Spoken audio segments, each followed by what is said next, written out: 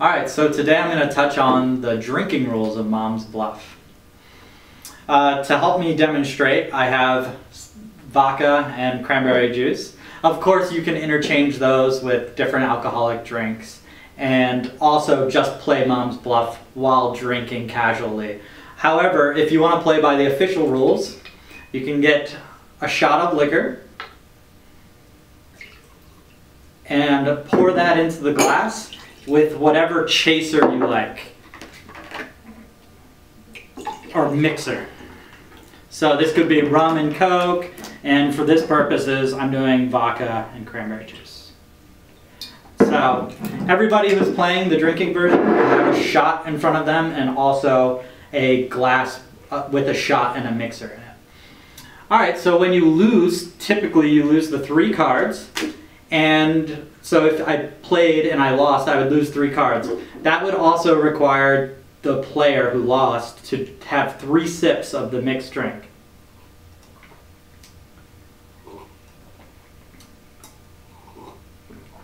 Now, if 2 people had a war,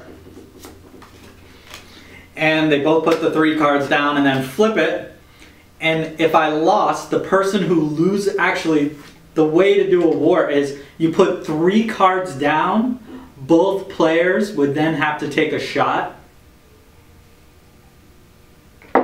and then they'd flip a card to see who wins. And the loser would have to take another shot. Last but not least, if anybody plays and wins with the Mom's Bluff card, every other player at the table would have to finish their mixed drink and take a shot. Now those are the rules of playing with Mom's Bluff while drinking. So, to recap, if you just lose a regular hand, you have to take 3 shots of the mixture.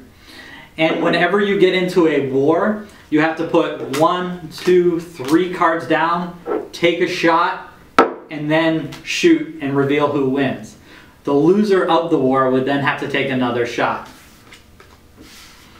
Now, when somebody wins with the Mom's Bluff card, everybody at the table has to take a shot and finish their mixed drink.